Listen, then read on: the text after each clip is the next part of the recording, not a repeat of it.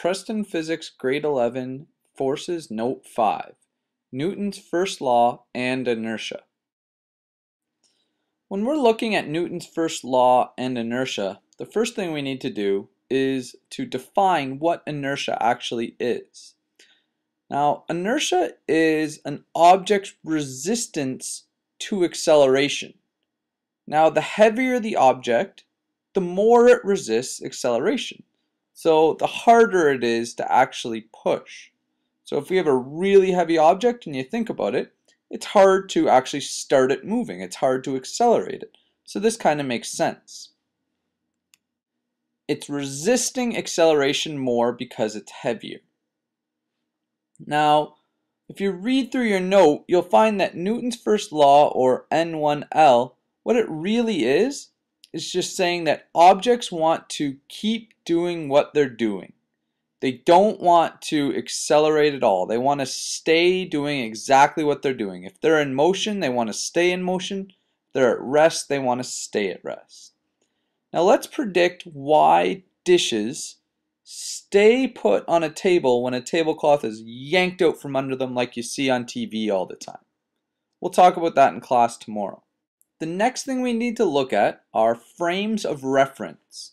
Now when we're talking about this, we're going to look at two specific frames of reference. An inertial frame of reference, which means we're moving either at rest, so we're not moving, or constant velocity, and then just non-inertial, which means that there's some acceleration. So we're either speeding up or slowing down. There's a change in our velocity. Now, there's a way we can tell this, and this isn't a technical term, but the way we're going to figure out whether we're in an inertial or non-inertial frame is by using what's called the fuzzy dice test.